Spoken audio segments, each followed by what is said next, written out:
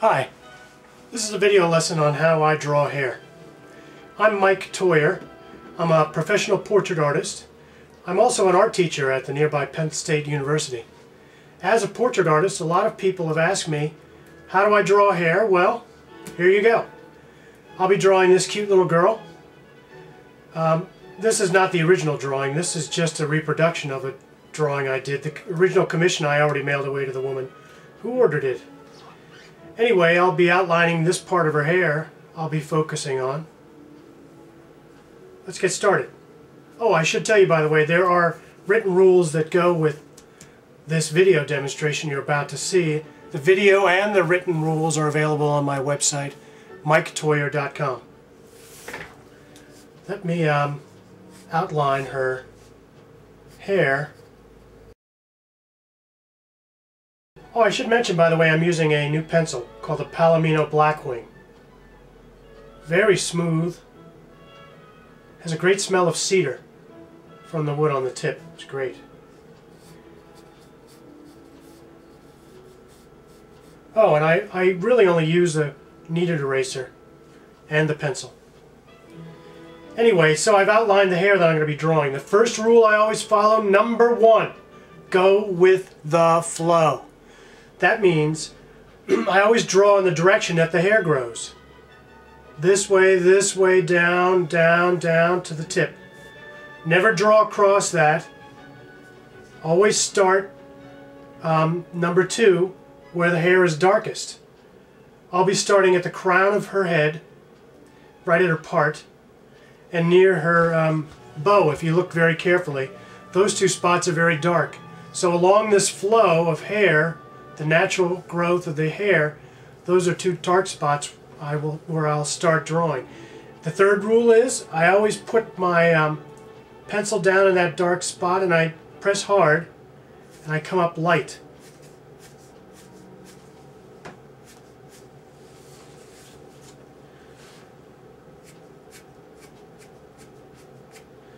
Let me start from this side of the bow. Bring it up. You see how the pencil line gets just a whisper toward the highlight here? And if you haven't already, you should read my lesson on shading, because this highlight that I'm talking about has to do with the light hitting this hair here and bouncing off to your eye first, making this part of the hair around the crest of the head. And also the high spots on the curls, you'll notice later, the lightest parts of the hair. That's what gives hair its sheen. So I'm starting at the dark point, drawing toward the light spot, gradually releasing pressure on the pencil.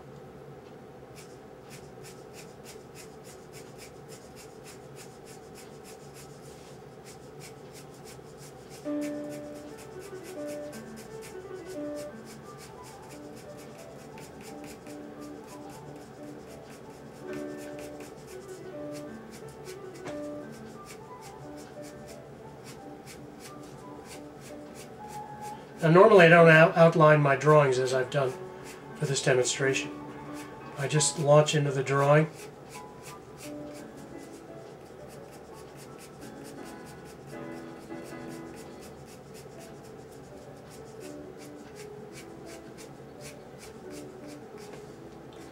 Now as it comes up from the part here, the hair goes vertical a little bit. It comes up and then comes over.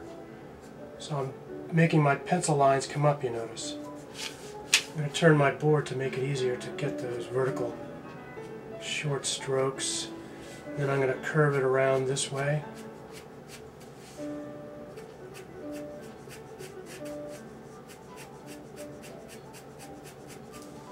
So you notice I'm stopping at the sheen, the high point, the bright spot on the hair. Usually you'll find those bright spots are at the crown of the head, where the hair lays on the top of the head. Those bright spots on hair are usually where the curls are highest. Those are just the spots that reflect the most light. Now here around the forehead, some stray hair comes down.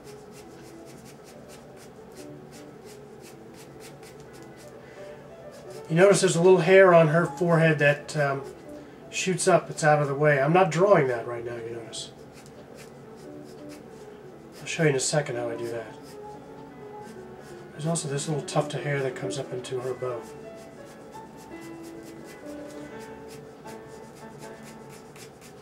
Okay, I think that's enough for the sake of this demonstration.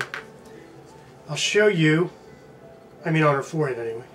I take the kneaded eraser and I get a little ridge. See that ridge from the side view?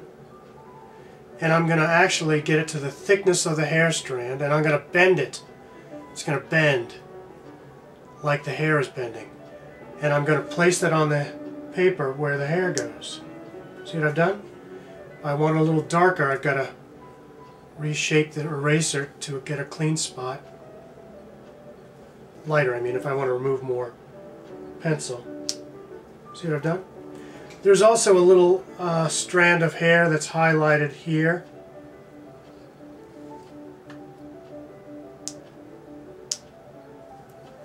Then I'll come back and maybe darken that up a little bit. I'll put a shadow under a strand of hair there. A little darker there. So let me move down to one of these curls. I'm going to move down here because curls are very challenging. What I've drawn here in the forehead, not so. It's just a nice, beautiful hair going from her part to her bow that's holding her hair tight. So the hair's pretty straight. It's got a gentle curve. Curls, however, a lot harder. I am going to identify those dark spots, which are the low spots in the curls. I see some here. I see one up here where the curl begins as it comes from the bow. Coming down, here's a high spot on that curl. Here's a low spot. So I'm looking for the low, which are dark spots, and that's where I start. Remember, that's the second rule, draw dark to light. So here's the dark spot. I'm going to be pressing hard, that's the third rule. Hard to soft. Hard to soft, come up that curl. Now this curl has some separations in it.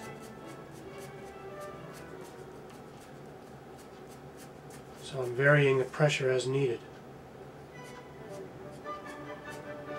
And I'm going with the flow. Remember, the curl curves like this. I can't draw a straight line right across there. I have to go with the flow.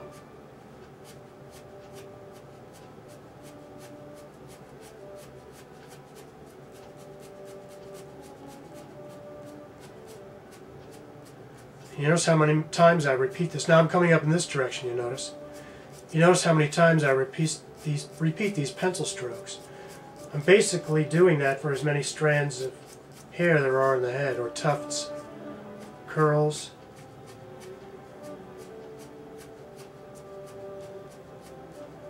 As soon as you go out of the flow, you run into trouble. It's like driving your car in the wrong direction. Or petting a cat the wrong way. If you've ever done that, you get hurt. So you always want to go with the flow. Now I'm going to continue the flow this way. This last curl, you notice, is very bright, isn't it? The high spot is pretty bright. You always have to be mindful of those. And I'll tell you what, drawing isn't always exactly copying what you see. Your drawing can be 10 times better if you can actually manipulate the rules of light. So don't just practice viewing and looking and copying everything as you see it. Of course you should do that, but in addition you should also understand how light works, how things are shaded. Once you understand that, you can bend those rules and you make your drawing more interesting. You can add shadows and light where they don't often exist. You can make your drawing glow in a way that the photograph alone does not.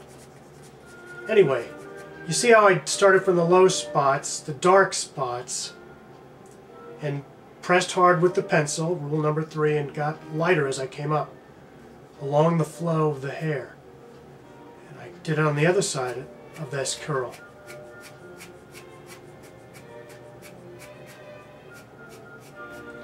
pretty simple. Pretty soon you'll be able to practice this. Repeat, rinse, wash as necessary, and you will have a beautiful head of hair. And honestly, this does not take that long. The drawing that you're looking at did not take me all that long. One other rule, my final rule actually, number 4 in this lesson, you may have already noticed on your own. I started with the board this way, and you saw me move it. Why? 4th rule is I keep my arm still always. My forearm is planted on the desk. Sometimes my palm is planted, and I just move my fingers. If I need a big range of motion, I'll move my hand, but my forearm stays in one spot. So that limits my range of motion about a 45-degree angle. If I want to draw the gentle arc of the hair on her forehead, for example, I can't really draw in this position without moving my arm. Instead of moving my arm, what do? Move the board. That's the way to do it. So I moved the drawing to accommodate the most comfortable position for my hand. Don't move your hand. Keep your arm still, Don't move your arm. That's bad. Good. Hey, I hope this lesson was helpful. Go draw hair. See you, everybody.